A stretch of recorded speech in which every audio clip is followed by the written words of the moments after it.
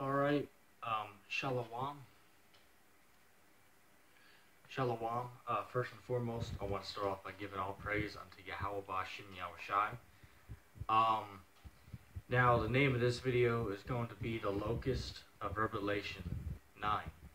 Okay, now, over the past few years, I've went into this topic before. It's been a good, I want to say 9 months since I did a sit down on this. So the Spirit just got on me to want to go into this breakdown once again. I'm going to get into that. I'm going to read a few verses before, but then we'll get into the breakdown of Revelation chapter 9. Okay? Amos chapter 3 and verse 7. Surely the Lord God would do nothing, but he reveals his secrets unto his servants, the prophets. Okay, so the Most High is the one who reveals this information. Okay, not these so-called Bible colleges and schools.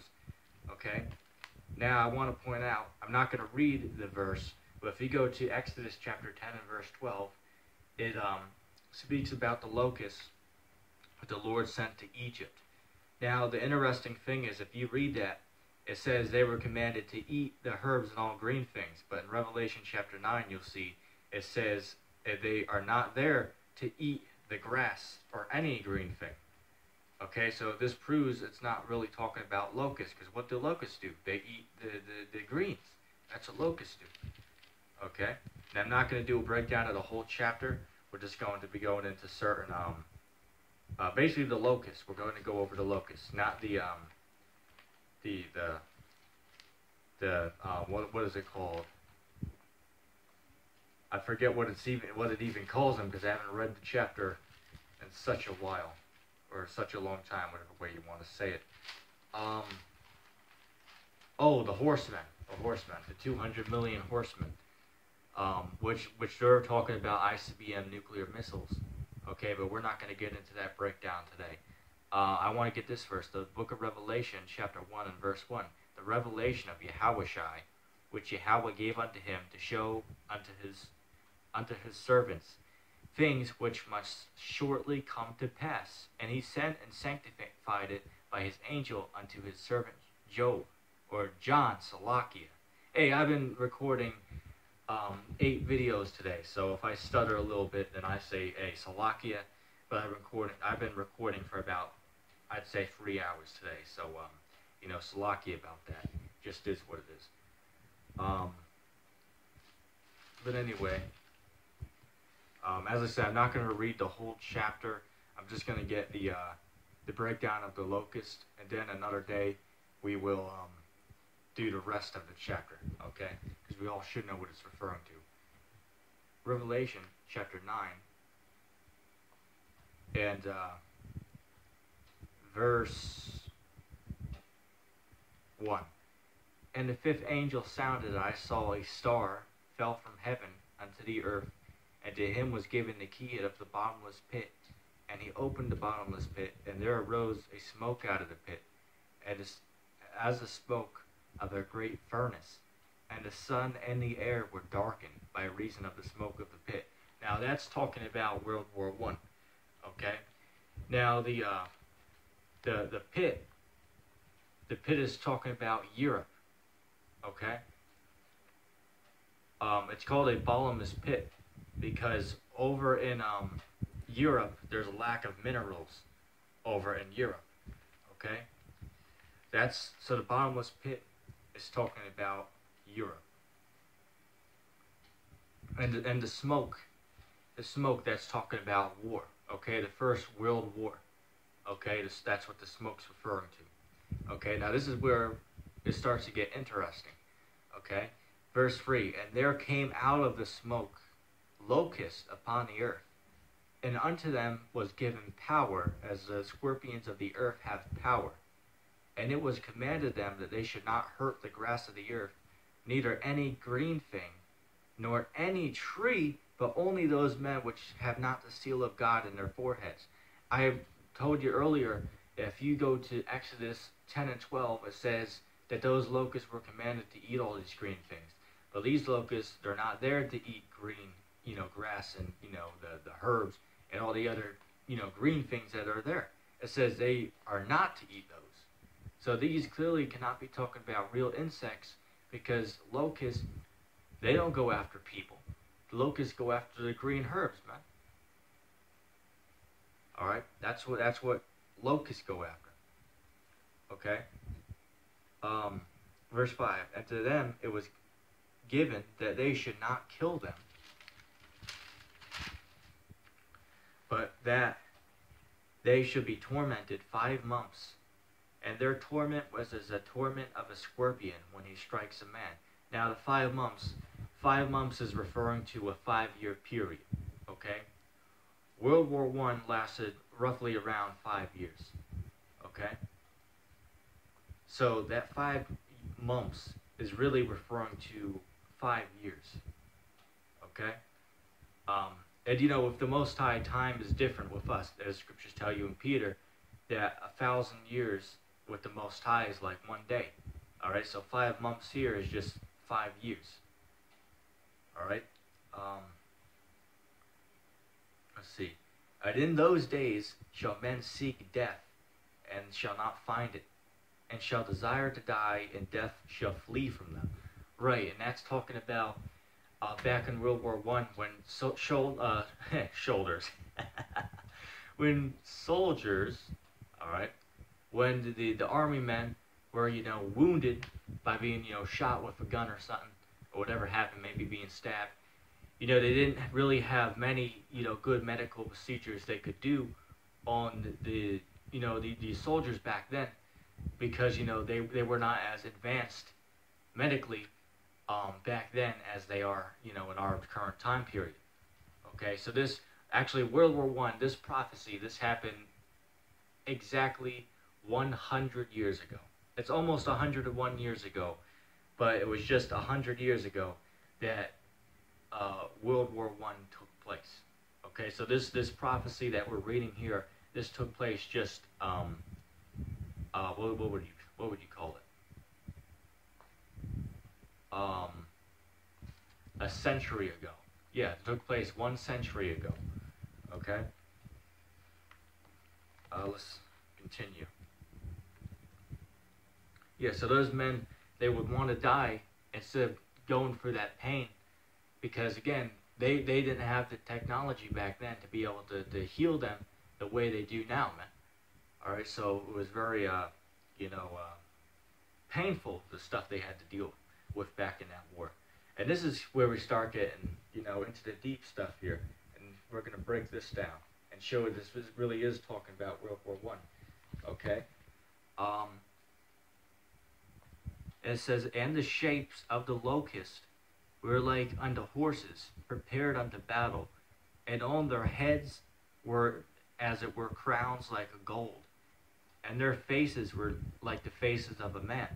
Right, now, right here, I pull up an image. Let me see if I can put up my brightness. And I know my page is flipped over. I'll fix that. This right here is an image of a World War I dogfighter jet. Okay, so these locusts and the book of Revelation are talking about the Germans' dogfighters. Okay? Now, I don't have a picture to show this. Matter of fact, let me see if I can even pull this up. I don't want to make this too time consuming, but let me see.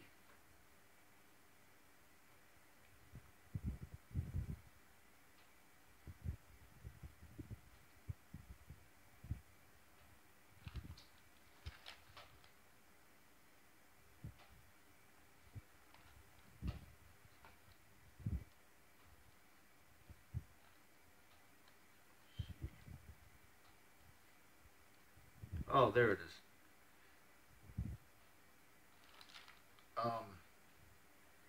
Right here,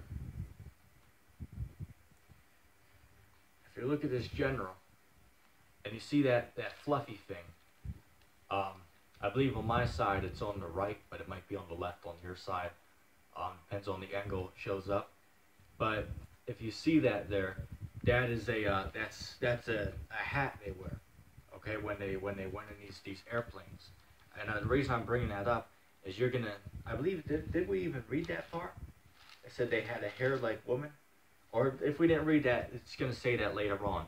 Um, Now when they wear this hat, it actually looks like they do have hair. Okay, so remember, these men, they sit inside of these planes, and averagely on most of these planes, they'd have a back seat on the plane where they would have another man back there with a machine gun to shoot at the other jets from the enemy side. Okay. So when John saw this vision of the future, he's seen World War One, and he's seen the Germans fighting with their dogfighter jets. Okay, so that is the breakdown of Revelation chapter 9. I'm going to read the rest, of course, just to prove my case. But this is the breakdown of this chapter. Yep, right here, verse 8. And they had hair as the hair of a woman, and their teeth were as the teeth of a lion. Right, now, on the side of these planes, you know, like, you can pull up the images online. I'm not going to pull it up to show you, but if you go on Google, just look up jet with teeth painted on the side. You're going to see they paint like shark teeth or lion's teeth, whatever you want to call it, on the sides of these planes. So back then, it could appear as these jets had teeth on the side, okay, but it was really painted on. But again, this man was from 2,000 years ago, so he did not know what he's seen. Okay, now another breakdown of this chapter that I seen, and I usually would subscribe to this, and I did subscribe to such a belief that I'm going to share next. But then I realized that this clearly isn't true, and that was the belief I used to believe was this is talking about World War III, and they say that the smoke, that's talking about a nuclear bomb being dropped, and then the locusts are talking about helicopters, which, believe it or not, there actually is a good comparison between helicopters and these locusts, but it is really just talking about the jets I showed you from World War I, because it even says that this is the first woe. Now it says there are 3 woes in Revelation, which means the World War I, World War II, and World War III. Okay, so it says this is the first one. All right. So back then they didn't necessarily have those kind of helicopters. They had those jets that I just shown you a few minutes ago. Okay, so that is what John's seen. And if you see a jet like that flying in the sky, especially a whole fleet of them, I mean, obviously, if you've seen that thousands of years ago, you'd think that looks like some type of insect of some sort. Okay, so I can absolutely understand why the prophet would describe it the way he did, and he did a good job. Let's see.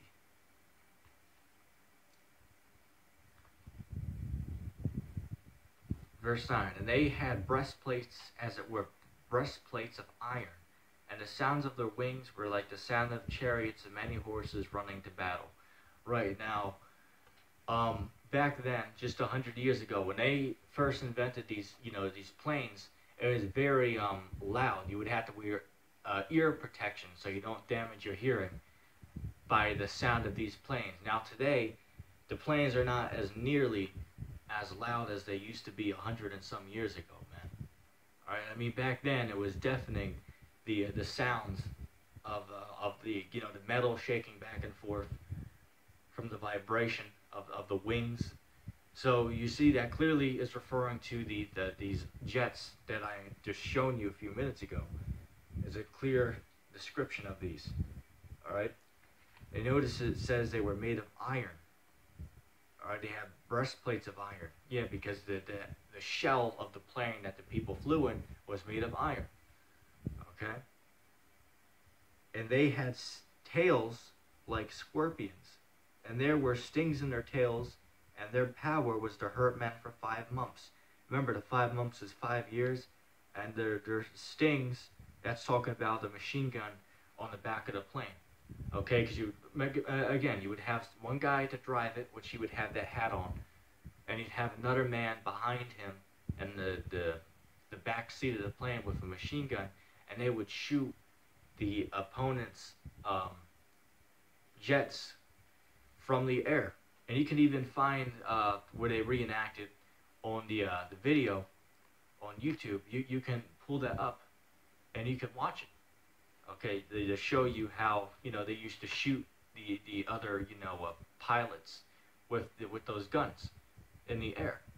Okay, so that's the breakdown of the Locust of Revelation chapter 9. The Locust of Revelation 9 are talking about World War I fighter jets.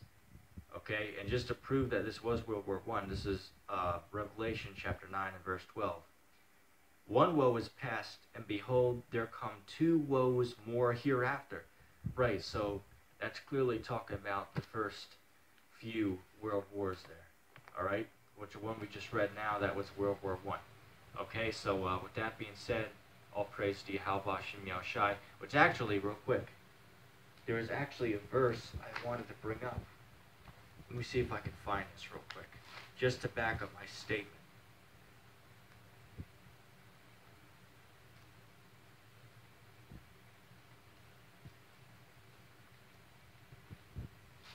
It's in the book of Nahum.